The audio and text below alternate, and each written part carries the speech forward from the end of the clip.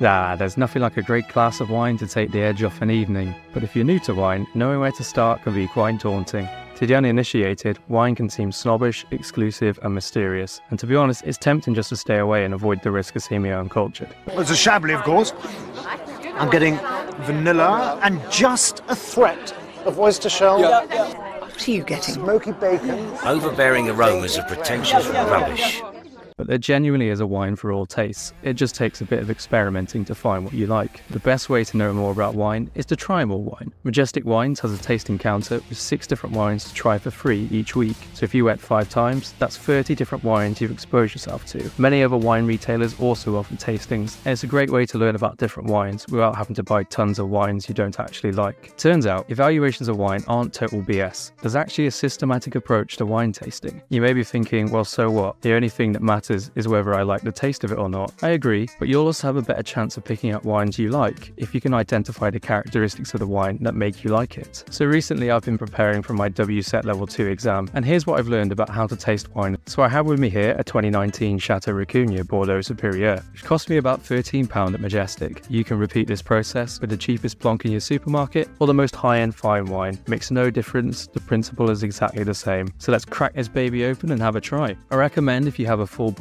red, especially a mature one of several years, leave the bottle open for an hour or 2 before you drink, or if you have a decanter to pour the wine into, even better. We call this aerating the wine, or letting it breathe. Basically, when the alcohol reacts with the oxygen in the air, it releases more of the subtler characteristics, which might initially be hidden by more intense primary flavours. You can also help the wine breathe by swirling the glass, like I'm doing here, making a mess of my kitchen, increasing the surface of the wine that is exposed to the air. So the first thing you're going to look at is the appearance. Take a look at the top of the glass and see if you can see your fingers through the stem of the glass. If you can see your fingers very clearly, you have a light intensity. If you can sort of make out your fingers, then it's medium, and if it's practically opaque and all you can see is a liquid, you've got a deep colour. So the colour scale varies depending on the wine. If you're trying this with a white or a rosé, I'll leave the colour scales in the description for you. For red, we have purple, ruby, garnet or tawny. Most reds are ruby, in other words basically red. If there's a hint of blueness or purple to it, it's purple. If there's a hint of brown but still mainly red, it's garnet, and if it's more brown than red, it's tawny. As red wines age, they lose their colour, so you'd expect to see garnet and tawny on older wines. So in my case, I can kind of see my fingers and it's quite clearly red, so I'm going to say it's a medium ruby. Next up is the nose. If you can smell a lot of characteristics before you put your nose to the glass, it's pronounced. At the other end of the scale, if you stick your nostrils in the glass and can barely pick up on anything, then it's a light intensity. I'll provide the full list of categories in the description, but when you're first starting to taste, it's useful to be as broad as possible. You might be able to identify hints of blackcurrant or black cherry, but the overarching category is black fruit. In my case, I'm getting hints of black fruit, possibly black brie or a little bit of plum. Now, there's a lot of different factors which influence these aromas, such as the grape variety used, the climate it was made in, the winemaking process and how it was stored, so don't worry too much about that for now. You can look up the characteristics of different grape varieties. This wine is a blend of Merlot, Cabernet Sauvignon and Cabernet Franc and Carmenere, but the Merlot is a dominant part, and that's where the black brie flavour is coming from. You might be able to pick up on secondary aromas. If it's been aged in new oak, it might have a smoky or cedar hint to it. If it's very mature, you might be able to detect tertiary scents, such as tobacco, mushrooms, dried fruit or leather. Again, I'll put the full list in the description for you to refer back to. In my case, I can kind of pick up on a little bit of smoke from aging in oak, but I'm not getting anything tertiary, and for a wine that's only 4 years old, that's not surprising. So I'd say it's medium intensity black fruit, hints of black brie, plum and smoke.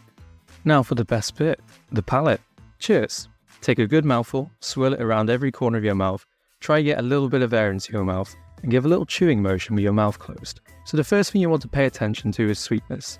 This ranges from dry, off-dry, medium to sweet. If there's a hint of sweetness, it's probably either off-dry or medium, and sweet and dry is pretty obvious. In my case, this wine is dry. Next up, the acidity. The way to test this is tuck your head forwards and see how quickly your mouth fills up with saliva. If you find yourself having to swallow every few seconds to clear your mouth, it's high acidity. And the other end of the spectrum, if there's not much saliva, it's a low acidity. In my case, it's about 10 to 15 seconds before I need to swallow, so I'd say it's a medium acidity. Next is tannins. Tannins what makes the roof of your mouth feel dry. You touch your tongue above the back of your front teeth, Can you feel your mouth drying? If it's super dry, then it's high tannin. If it's not really doing much, then it's low tannin. Again, mine's pretty middle of the road here, and I'd say there's a little bit of tannin, but it's not overbearing, so I'd give it a medium tannin. Now what we all came for, alcohol. You can measure this by the warm sensation you get in the back of your throat when you swallow the wine. If a wine is low in alcohol, below 11%, you won't get much of a warming sensation. Medium's classed as between 11 and 14%, and you should feel a noticeable warming feeling in the back of the throat here. If it's above 14%, you should feel it putting some hairs on your chest, maybe even a slight burning sensation. In my case, it feels like a pretty potent burn, and just to confirm, on the bottle, the ABV is 14.5%. So it's high alcohol. So next is the body. This is the mouthfeel you get. Think of viscosity of something like cream or honey versus water. Alcohol and tannins are the biggest influence on this. So if something is high alcohol and high tannin, in most cases the body will be quite full. On the other end of the spectrum, a lower alcohol content with low tannins is likely to produce a lighter body wine. So in my case, it's quite a full body feel in the mouth. Next we have the flavour intensity. Again, just like the nose, if the flavour jumps out at you as soon as it's in your mouth and you can easily discern different characteristics, it's pronounced. At the other end of the scale, if you're really struggling to identify anything about it, it's probably light intensity. This feels pretty medium on the intensity. And with the flavour characteristics, it's quite similar to the nose.